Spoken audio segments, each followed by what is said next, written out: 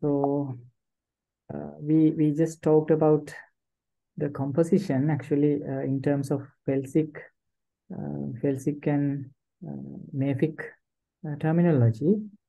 There you should be able to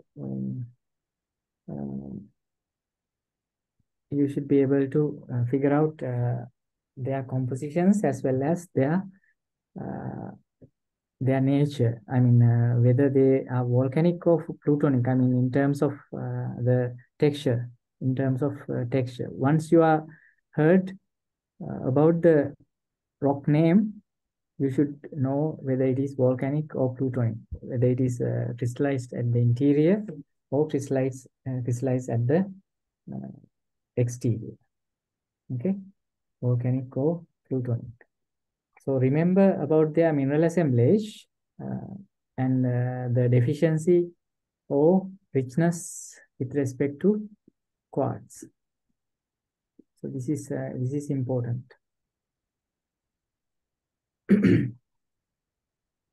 Okay, now we will straight away move to the composition of the mantle, because we already learned about the ultramafic composition. So the mantle, our mantle composition is ultramafic. Okay, so in the previous diagram that I showed, here you can see the nature of the mantle. There we know mantle convection is going on, right? That means the magma is moving with exerting a tremendous force beneath the tectonic plates, right? So this mantle convection drives everything. They drive all these tectonic situations because of this plate motion, right? So even for partial melting, even for melting taking place to generate magma, this mantle convection contributes, right? So this magma brings up material from depth to the shallow regions, and at the shallow regions, what happens is this mantle which is coming up tend to melt partially, right? From there onwards only you will see the droplets of magma forming, right?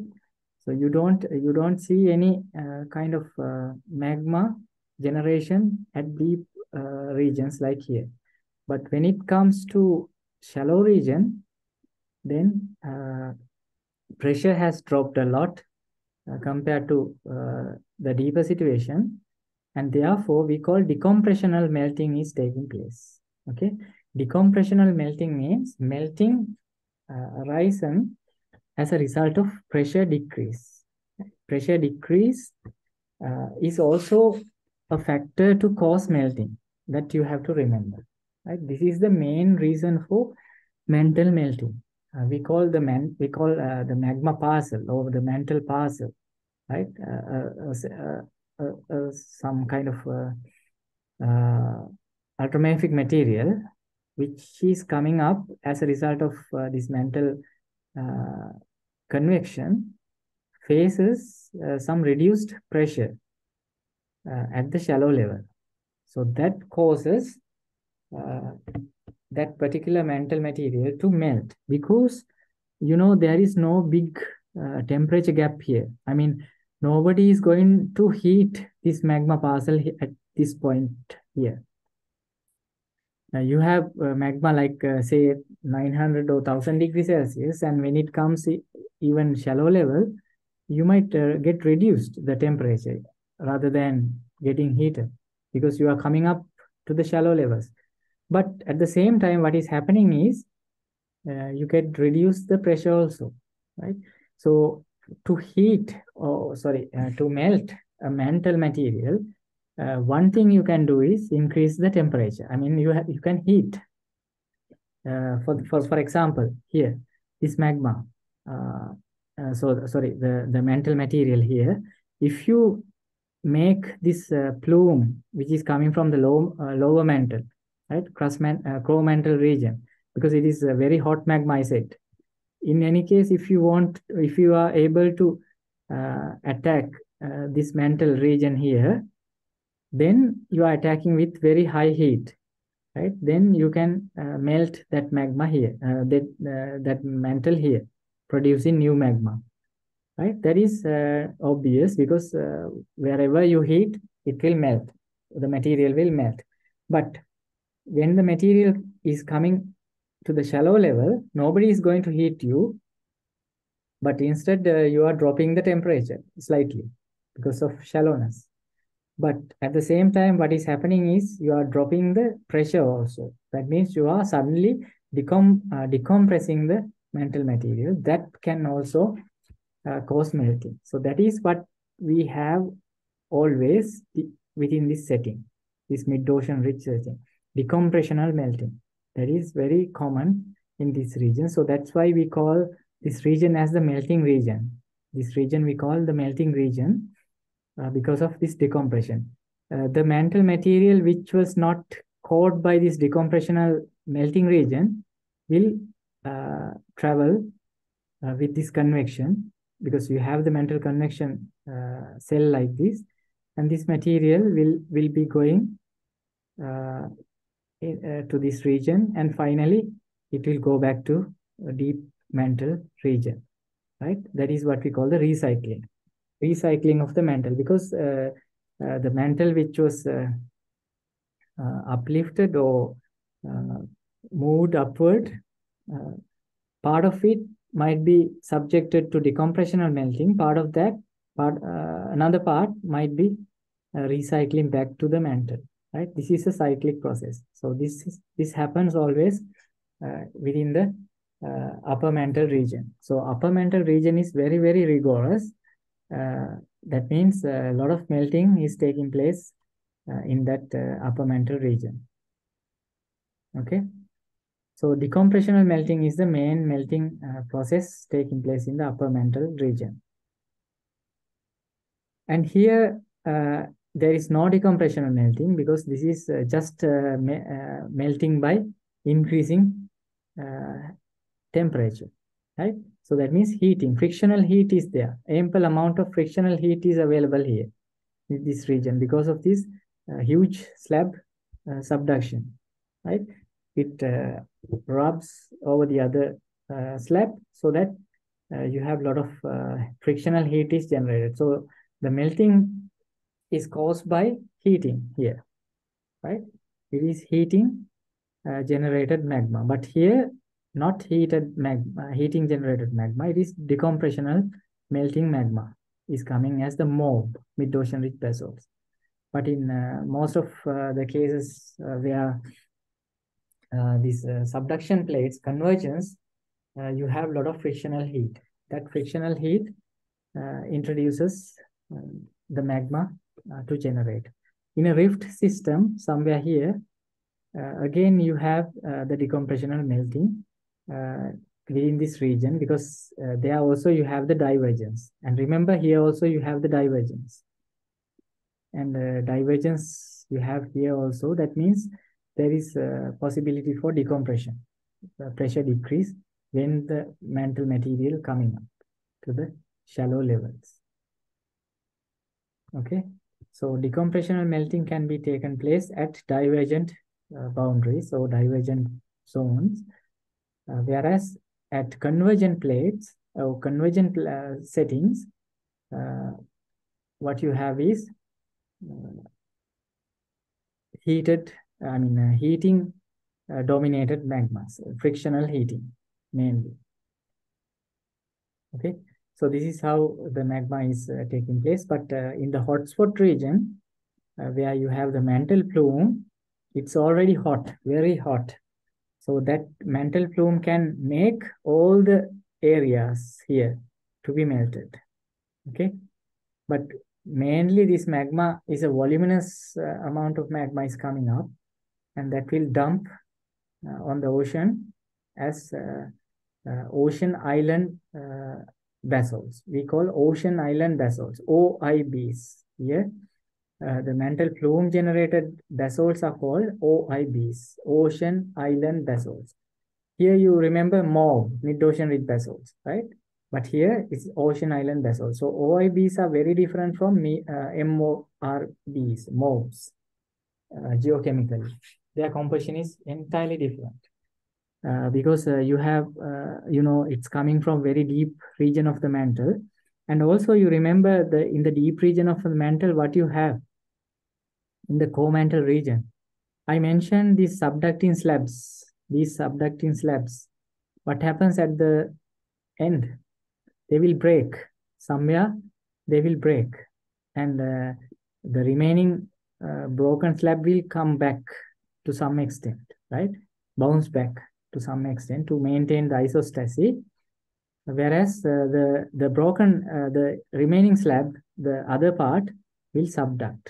It goes down deep and deep, right? While it is going down, it can be subjected to melting, further melting, and it can be some unmelted portions will be deposited in the core mantle regions, like here, right?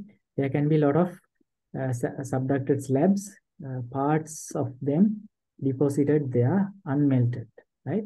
Sometimes they can be melted, sometimes they can be deposited as modified slabs, right? Its composition may be entirely different now compared to what you observed in this subducting situation.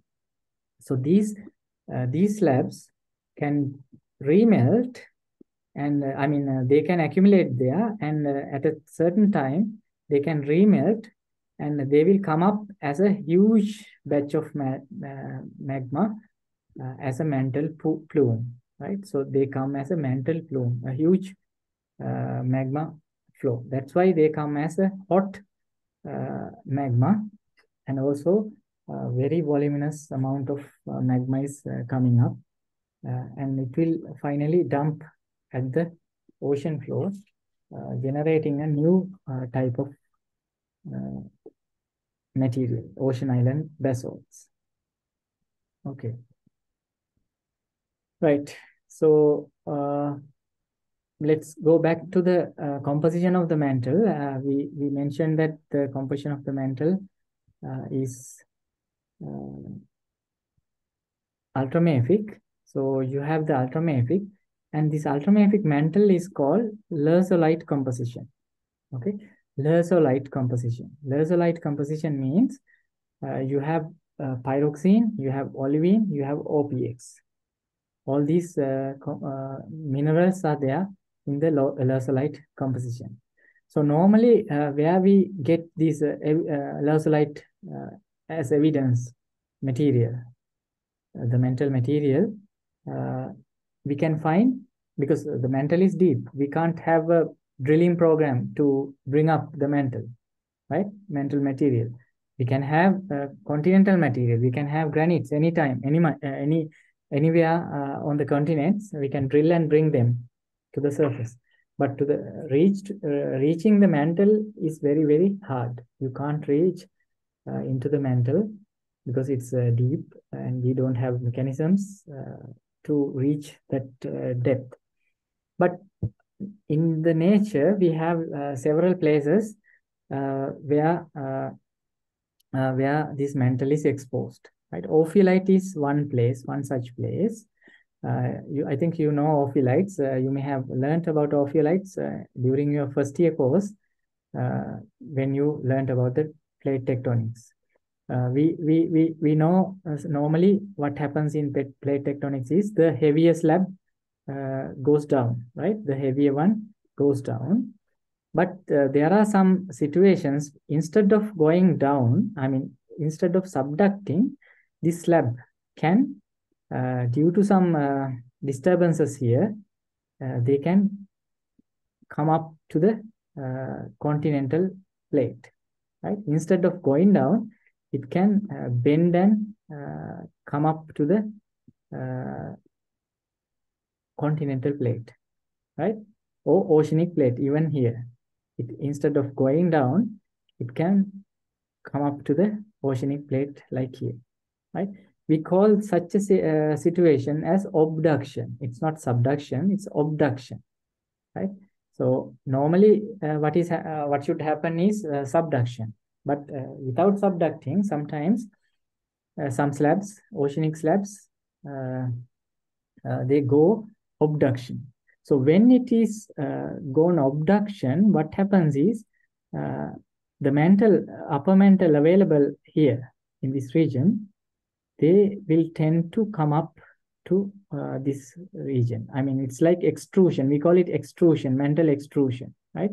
So these mantle materials are coming up extruded because you have some disturbance here to subduction, so that you have created kind of a window here, right? Some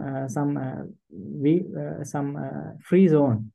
So through that, this magma will come up. This ultramafic magma will come up.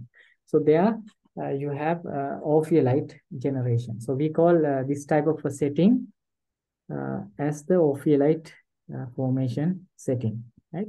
So such ophiolites actually slabs of oceanic crust and upper mantle. So we saw that oceanic crust is abducted and upper mantle is extruding into the zone, right?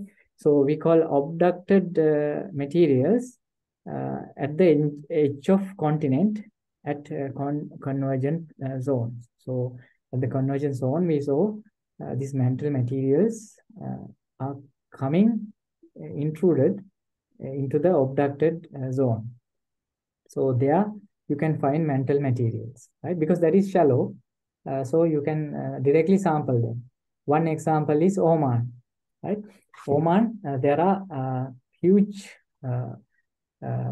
ophiolites deposited. I mean, not deposited, it's abducted, and you have a lot of mountain-like features made of these mantle materials. That is what we call the ophiolite. Oman ophiolite is a very famous abducted area where you can find mantle materials. In addition to that, we can have some dredge samples from oceanic fracture zones. Of course, when you have some fractures, you are like making dredge. You are making like some zones of some windows into the deeper mantle, right? For example, if you have some fractures here, oceanic fracture zones here, through these fractures you can dredge, you can drill to further down. Actually, this is already automatically drilled like dredge this area because of fracturing. So that means you have the access to more deeper level, and from there onwards you can start drilling. Because to these fracture zones, like in the previous case, some mantle material have already come up, right? So you can dredge, you can drill some portion, but not up to the mantle. You can't drill up to the mantle, but you can drill up to the place where these extruded materials are available along these fractures, right? So such places we can have mantle material within the oceanic fracture zones, right? So that is also one situation where we can get mantle materials. In addition, we have further mantle material exposed on the surface. We call orogenic massifs. Orogenic massifs, or in other words, there is another term we call alpine type massifs, right? These are some kind of mantle materials. They have come up at mostly at subduction zones, right? So at subduction zones, some mantle materials have extruded into the continent, not like ophiolite, but directly they have emplaced on the continental crust, right? So sometimes they make some mountains like this. Okay, so that's why we call them orogenic massifs. Alpine Alps region is one example for that, and in Italy there is something called Lanzo massif, an example for mantle. I mean, a mountain composed fully of mantle materials. And in France, there is Lers. This term Lersolite is also coming from that Lers massif in France, right? Lersolite means the mantle material, right? So the maybe first mantle material discovered from Lurs area, probably. So they termed that particular mantle as Lursalite. I exactly don't know about the history of that, but anyway, Lurs is a massive, that is a mantle segment found as a kind of a mountain, right? Lurs and also Lanzo in Italy, similar type of mantle material. And also in Japan, there is a similar type of massif. It's called Horoman Perudite massif. So all these are perudite massifs, mantle materials. They have extruded into the continent, which is different from ophiolite, because in ophiolite you have other rock types also. For example, basalts, gabbros, some other oceanic components are there. But in orogenic perudite massifs, you have the perudite itself without other sequences of gabbros or anything. But gabbro can be there, but not as a sequence. So in an ophiolite sequence, there are some typical rock types and some typical rock sequence that you can find. Even pillow lavas can be found. Lava which crystallize like a pillow, that is called pillow lava, right? So you have pillow lava, then gabbro, then pedrotite. Likewise, some sequence is there in an ophiolite setting. We will discuss about ophiolites later in detail, not now, right? But in alpine type pedrotites or pedrotite massifs, you don't see this type of sequence of rocks. You have just pedrotite, and you might have some gabbros, because the upper mantle and crust, in the crust mantle region, here what we term as what is sorry, I forgot what is the term, the boundary layer between crust and mantle. Remind me.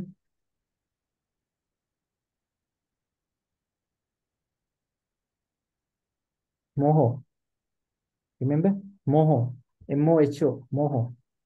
Right? This moho contains a lot of gabbros. In this moho boundary, you have a lot of gabbros. Right? So that gabbro can be available with these perotites, but no pillow lavas or other rock types available. Okay, so those are two things anyway. Just keep in mind. So orogenic massifs or alpine type massifs. This is called alpine type because in Alps region, this was also recognized. So that's why we call alpine type ultramafic complexes. In addition, we have very popular, people know much about mantle from these, that is xenoliths, because xenoliths are available globally, right? These orogenic massifs or ophiolites are available in only limited areas, but xenoliths are available in many places around the globe, because xenolith means the entrapped mantle portions came out with basalts or other volcanic rock types. So that means you have basalt, for example, coming out to the surface, and which, when come from the deeper parts, they bring some fragments of rocks. These fragments of rocks are mantle rocks, periodites. They are available inside the magma.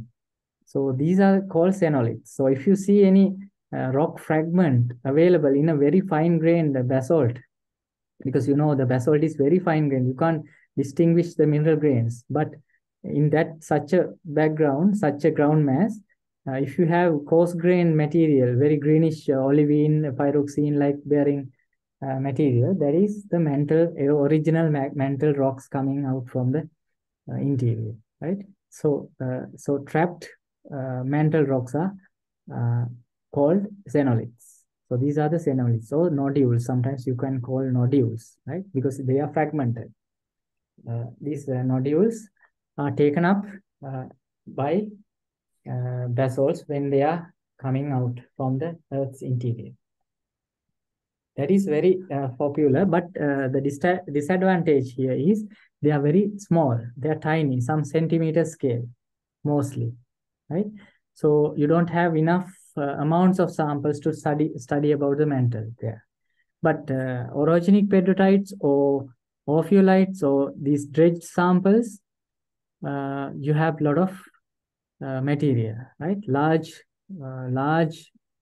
fragments. I mean, orogenic massifs means they are mountains, right? So you have huge materials to study about the mantle. And I forgot to mention you, these dredged samples from ocean fracture zones are also called abyssal petrolites. Okay, abyssal petrolites because they are dredged from the ocean floor, right? They are dredged, they are recovered from the ocean floor. That means the abyssal area here in the ocean. So therefore, they are called abyssal petrolites also, right? Remember, they are called abyssal petrolites. So this is another type, xenoliths. There are some small scale, some millimeter scale sometimes, or centimeter scale, right? Very rarely you might find some 10 or 10 centimeter size or hand specimen size xenoliths, but very rare. But if you found it, that will be very, very precious. Okay. We have another type that is kimberlite xenoliths. Kimberlites, you know, it's also kind of a magma, deep magma. They are also coming from very deep, but not like the mantle plumes, which is coming from crust mantle boundary. Core mantle boundary. These kimberlites are also coming from lower mantle, deeper mantle, but not as deep as the mantle plumes, right? Most of these kimberlites are bringing up diamond grains, because being they are deep, the very deep regions, carbon can stay as diamond. You know that, right? Organic materials can be converted into graphite. That you know already. In our chondrites we have graphite, right? Converted organic materials. But if those materials are going down further and further, they can convert into diamond. More than 100 kilometers should go down. So such deep magma can bring up some diamonds also. Such magma is called kimberlites, right? So these kimberlite magma can also bring xenoliths, similar xenoliths like the basalts. But in the case of basalts, they are coming from very shallow regions like upper mantle. But kimberlites are coming further down. So that means such xenoliths can bring more deeper mantle. So here we have shallow mantle composition we can learn from basalts. The xenoliths brought by basalts. But xenoliths brought by kimberlites, you can study about more about lower mantle, right? That is an advantage. Okay, so this kimberlite means pipe-like intrusions quickly intruded from the deep mantle carrying numerous xenoliths. Okay, only difference is they are coming from more deeper region of the mantle. Okay, so do you have any question with respect to this content we have already discussed?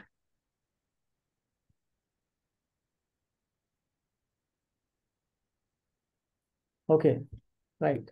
So just keep in mind their composition. We can learn about the mantle composition from any type of these samples, but there are advantages and disadvantages with respect to each setting. One prominent disadvantage I will mention you about the basalts. The xenoliths coming from with the basalts, because of this basalt, they are coming some at very different rates. I mean speeds, velocities, right? During the ascent, maybe it takes some millions of years to come up to the surface. But during that time, this mantle rock, this periodote, can interact with this basalt fluid or melt, because this is a melt, right? So when this mantle segment is there, the in a liquid, right, of basalt, with respect to various pressure temperature changes during the ascent, right? And also it takes a long period of time to come up, right? This is not a few seconds thing, right? It takes millions of years. During this time span, the basalt composition also varies because basalt itself fractionates. As you can remember, basalt can fractionate minerals, right? Various minerals. So it changes its composition. So the peridotite material dipped in this basalt always face some changing composition of its surrounding.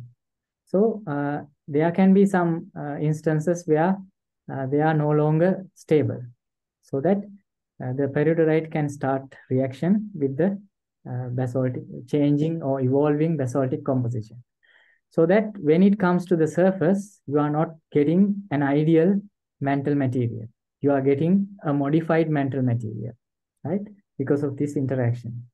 So that is a disadvantage because you never know what has happened on the way. Of course, there can be unaltered or unreacted portions, but there are a lot of reacted portions where you see a lot of compositional changes, especially isotopic changes matters because we cannot reverse them at all.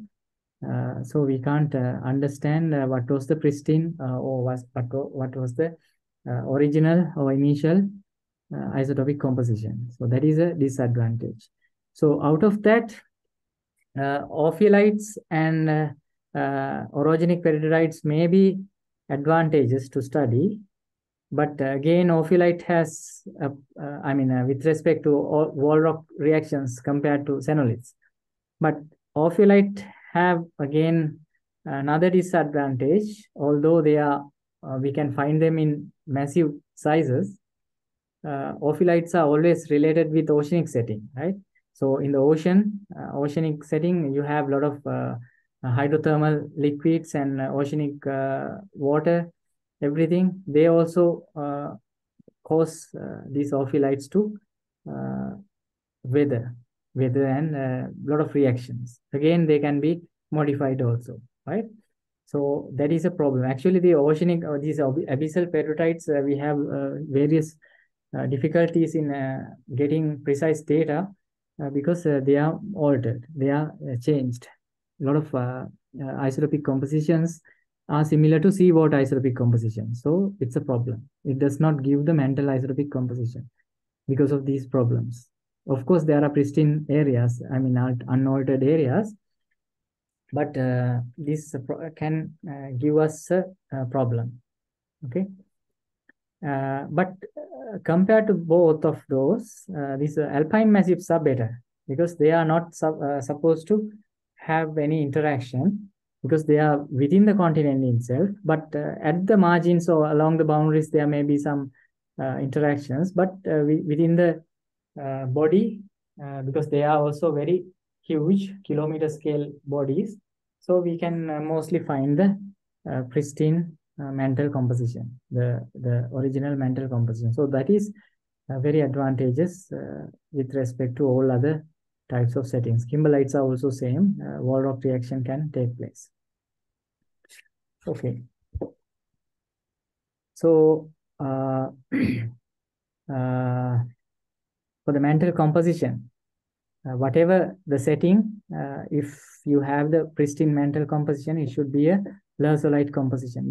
The average mantle composition is leusolite. So this green area represents the leusolite composition in this triangle. You can see this triangle is made up of olivine, orthopyroxene, and clinopyroxene because those are the three minerals you can find in the mantle, right? So any mantle rock should contain olivine, orthopyroxene, and clinopyroxene. Okay. Right. So this triangular diagram, we can divide into two portions. Actually, this triangular diagram is not given not just for the mantle rock, it's given for ultramafic rock because ultramafic rocks can be found even in the crust also, right? Not necessarily in the mantle alone, right? Because, a lot of pyroxene-rich rocks are found in the crustal regions. So a lot of pyroxene rich means they are very less amount of silica. So that means they are not mafic, they are ultramafic again. So such rocks are called pyroxenites. Those are called pyroxenites. These pyroxenites are available in the mantle also, but within the crust also. But peridrites, we don't have them forming in the crustal region. It is only in the mantle. So this diagram is giving overall ultramafic composition. So we can divide it into two based on the mineralogical composition, pyroxenites and peridrites. Okay, pyroxenites means a lot of pyroxene, either orthopyroxene or clinopyroxene. This is the 100 for pyroxene. This end is orthopyroxene 100.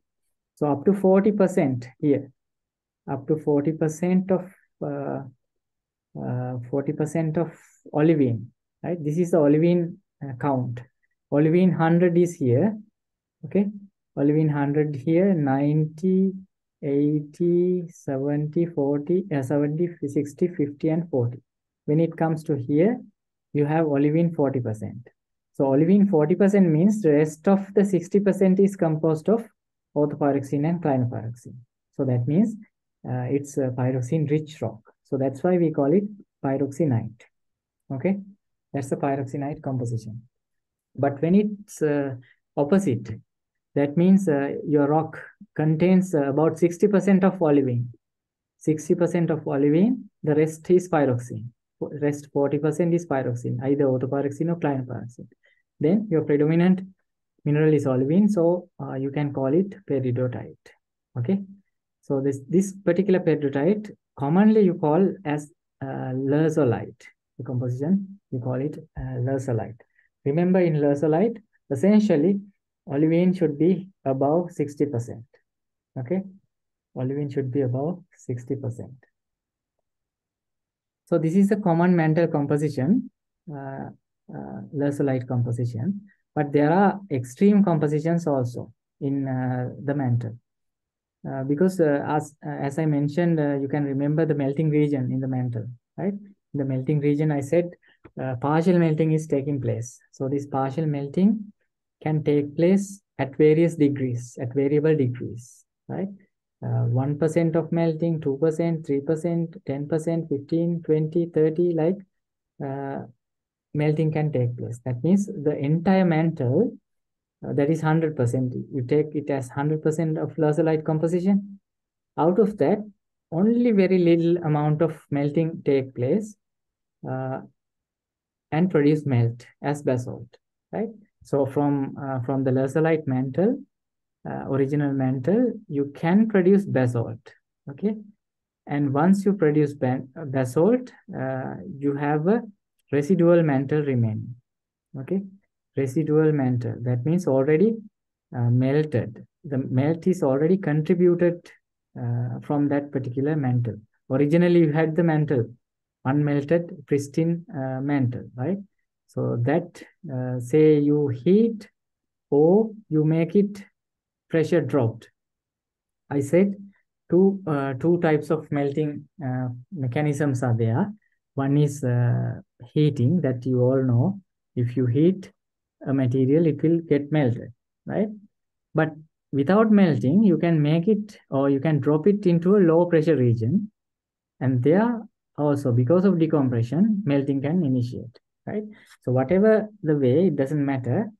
If any melt is produced out from this mantle, right, it can contribute, I mean, we call it already molten mantle, right? So this melted material will be going out as a basalt, right?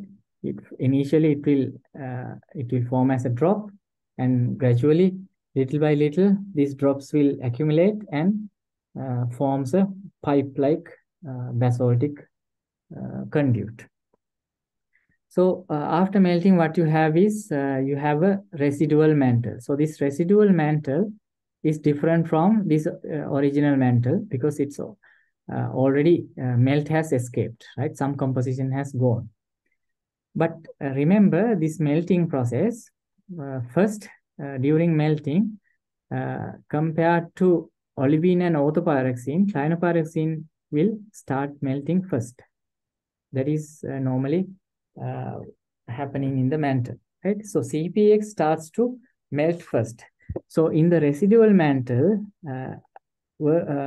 obviously you should get less CPX composition, right? You have olivine OPX, but less CPX composition. But it doesn't mean that olivine and OPX do not melt. They also melt, but relative to CPX, they melt little. Okay. Here you are enriching your olivine and orthopyroxene content here, because some of the CPX has already gone. Some of the CPX gone means your concentration of olivine and OPX will increase. Okay. So what happens? So where is your CPX in this triangle? Here. You have CPX here. So if you are reducing CPX, means your composition of your rock will go either this way, that means towards orthopyroxene increase direction, or towards olivine increasing direction, right? But you know, olivine and orthopyroxene also melts to some extent, but with respect to which melts much, this compositional direction is determined. If a lot of OPX is also melted, then your rock will turn into a direction like this, right? Because olivine is getting enriched, more and more olivine is there, right?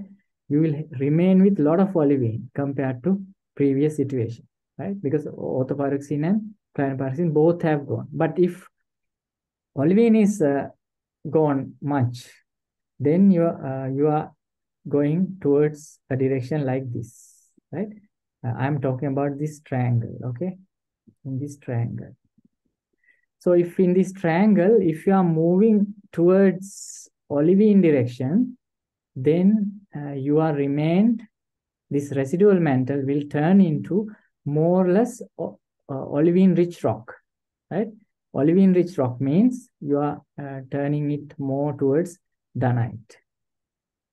Okay, you are turning it more towards dunite. Otherwise, that means if you are if you are moving in a direction like this, that means enriching orthopyroxene, then you are making your rock into a orthopyroxene rich rock, something called Harzbergite. Okay, so in a Harzbergite, remember, clinopyroxene is very limited, orthopyroxene is rich, and dunite, olivine is also there anyway, to some extent. That rock is called Harzbergite. But in dunite case, here, you are reducing a lot of orthopyroxene as well as clinopyroxene. So that means your rock is mostly rich in olivine. So it's mostly olivine rich rock, that is dunite, right? So this residual mantle or the residual rock can be converted into a dunite or Harzbergite. So this is Harzbergite. So remember, Harzbergite, Harzbergite. Okay. So the residual mantle can be turned into a Harzbergite or a dunite if extreme melting is taking place. So I'm talking about the extreme melting because it's almost now rich in olivine in the case of a dunite. If it is mostly enriched in orthopyroxene side, orthopyroxene, this is 90, right? See, this is the 90 orthopyroxene line that is rich in OPX. So then we call it Harzbergite. That is the extreme case. But in between to this Harzbergite and dunite situation, maybe you are here, like here. So they are, that means somewhere in between here, still lazulite composition, because lazulite composition is broad, right? If you melt only a little bit of clinopyroxene, you are still lazulite, right? You are not changing lazulite, but only you are changing a modal percentage of mineral. Clinopyroxene is reducing, but still lazulite composition. Unlike extreme cases like what you mentioned about Harzbergite or dunite. Okay. So lazulite composition, remember, you can't fix the composition, right? Because depending on the melting degree and melting amount, there will be a lot of changes happening, but still within the lazulite composition itself. So when extreme melting is happening, it can convert into Harsbergite or it can convert into dunite. So likewise, the mantle composition can be changing based on the melting degree, right? So melting degree might be 1%, 2%, 3%, 4%, like that. It can increase more and more. So more and more melting means you are consuming more and more cyanopyroxene first, right? More and more cyanopyroxene consumed, and at the same time, if you consume orthopyroxene also, uh, it will change drastically your leusolide composition, right? So if you are not consuming orthopyroxene much, but you are consuming a lot of cyanopyroxene, then your compositional trend will be this way. And if you are not consuming a lot of orthopyroxene, but a lot of cyanopyroxene, then your trend will, if you are contributing a lot of orthopyroxene but not olivine, then your trend will be like this. Okay. So Harsbergite trend and dunite trend, two trends can be there. And at the same time, if you are contributing both to the melt, CPX and OPX, both, then your composition will definitely go again towards up, right? Towards olivine direction, right? So this leusolide composition will getting more and more enriched in olivine and more and more depleted with cyanopyroxene. Even your rock stayed here, here, or here, still it's leusolite, right? But the mineralogical abundances will be different. That is the difference between this melting region. Okay, leusolite composition can be variable. It can be either here, here, or here. The difference from each of these rocks is the mineralogical composition, the mineral abundances. Okay, but still all are consistent with leusolite composition because it encompasses within the leusolite triangle, right? But in different regions of the mantle, different melting proportions are there, different melting degrees are there, but still you find a leusolite in most of the areas of the mantle, right?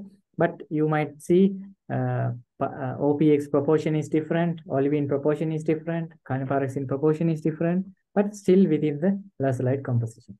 But at extreme melting regions, you can expect very orthopyroxene rich rock or olivine rich rock, which you can term Harsbergite or dunite respectively. Okay, these are extreme situations for a mantle to be melted. You have another rock type here that's called whorlite. Okay, you have another rock that is called whorlite. Actually, this whorlite is rich in CPX because you know here the CPX 90 proportion, not degree, 90 what you call percentile. Okay, it's rich in cyanopyroxene but very low in orthopyroxene. See, orthopyroxene, this is 100. Here you have 100. Here you have 50. Here you have 10. Right? Almost, sorry. Here, 10. Right? Cyanopyroxene 90, orthopyroxene 10. Right? So whorlite means CPX rich rock. Right? Olivine is also there already. That is also as a result of melting. So that means if you are consuming a lot of orthopyroxene but not cyanopyroxene, but actually mantle melting does not generate this whorlite rock because it's highly unlikely for orthopyroxene to melt without cyanopyroxene melting in the mantle region. This happens within the crustal regions where you can have a lot of cyanopyroxenes instead of orthopyroxenes, but it is not melting, it might be crystallization. Okay, opposite of melting, right? It's a different phenomena.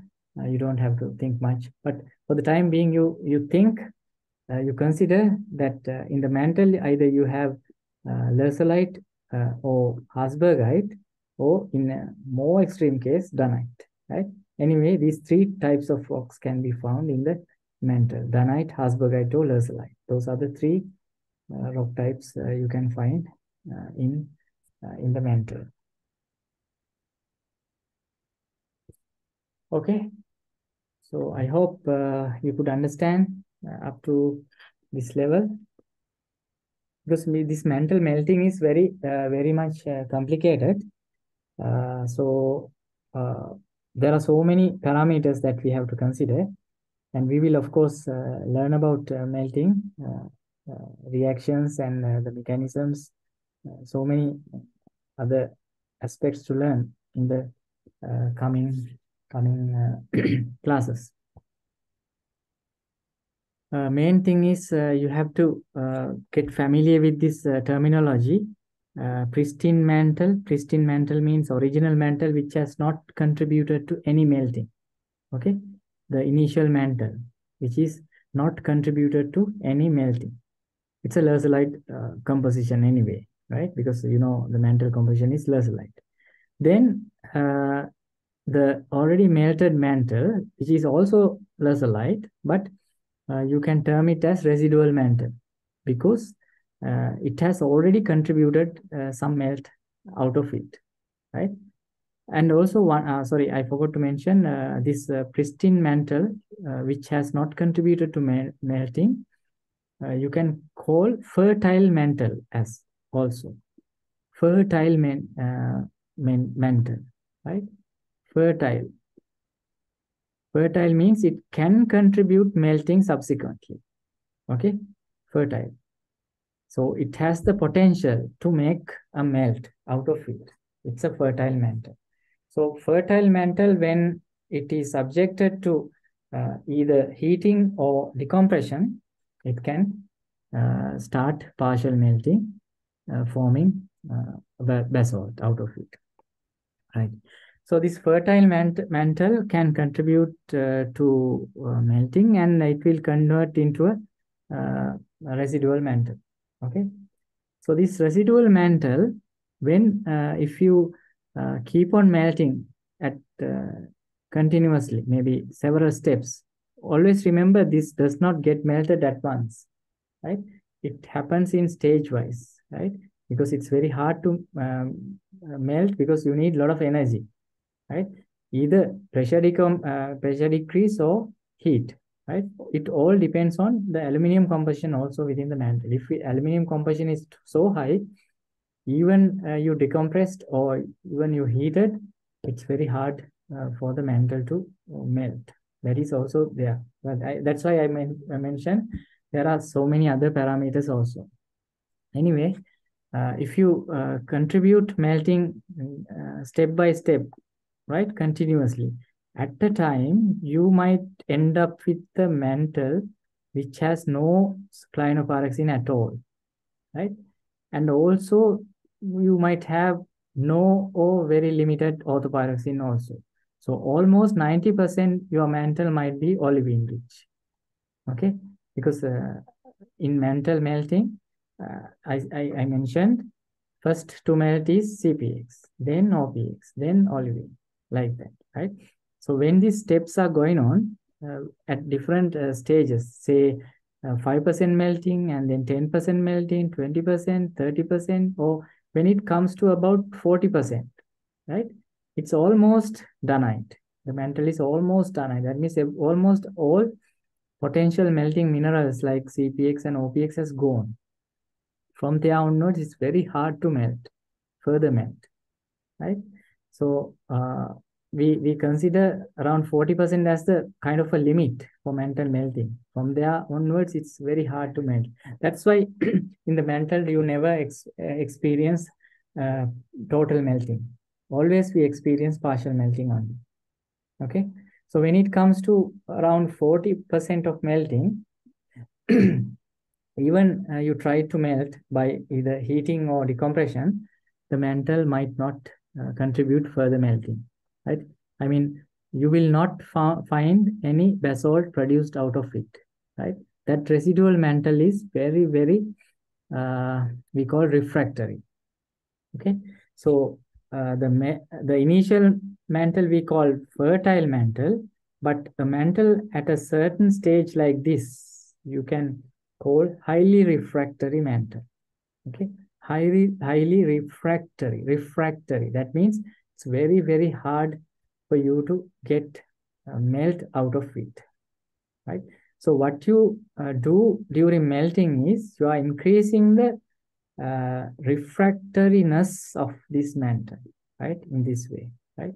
The more you remove the melt, the more you make the mantle refractory, right? Not refractive, refractory. Okay. So the higher the proportion of olivine, or the higher the proportion of OPX and olivine both, then you can call that particular mantle as refractory mantle. But if you have a lot of CPX even at this stage, this is not refractory because it is still fertile, because the presence of CPX, because CPX can anyway melt. But normally when it comes to 40% means almost all the CPX has gone. You don't find any CPX remaining there. You are not expected to find because it's too high degree of melting. All right.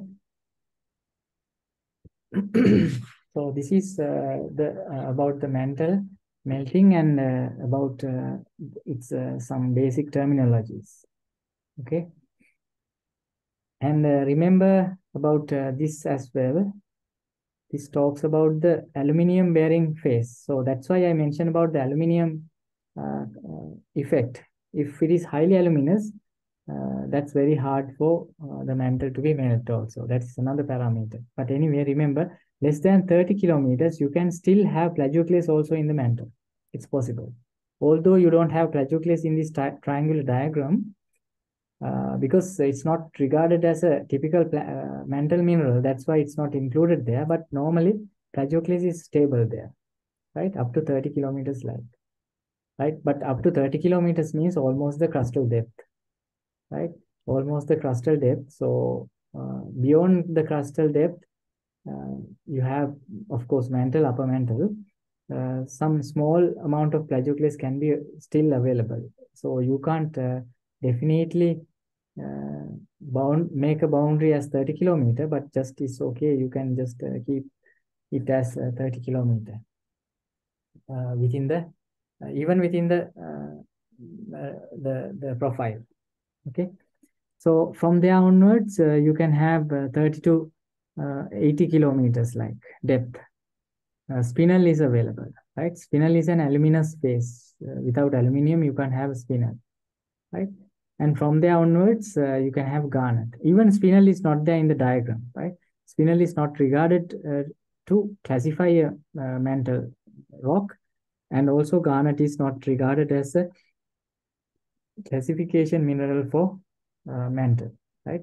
For mantle classification, we use only olivine, orthopyroxene, and clinopyroxene. But if you have some considerable amount of plagioclase or spinel or garnet, then you can term that particular mantle as plagioclase leusolite, spinel leusolite, or garnet leusolite, like that, right? You can add that term also if that particular mineral is present. If it is not there, then you can just say leusolite, right? Normally, in throughout the mantle, you have spinel up to 80 kilometers, and therefore most of the mantle material that we encounter are spinel leucolites. So all these triangular region, you will have spinel leucolites, right? But if it is very deep, then you can have garnet leucolites. That means garnet bearing mantle. Okay, just in simple words, garnet bearing mantle. That is very hard to melt actually. If garnet is present within the mantle, it's very hard. I mean, it's we take this plagioclase, spinel, or garnet as like kind of an accessory phases, but if they are present means you need a lot of energy to for the melting to take place, right? So with respect to these minerals, we take the stability fields in the mantle as plagioclase stability field, or spinel stability field or garnet stability field, we have different depths in the mantle, right? We will take consider them into detail later, not now. Okay. So this is the simplest way that I can explain about the composition of the mantle. So you should keep in mind all these terminologies, and because they will come up or they will pop up frequently during our discussions in the lectures to come. Okay. So do you have any question?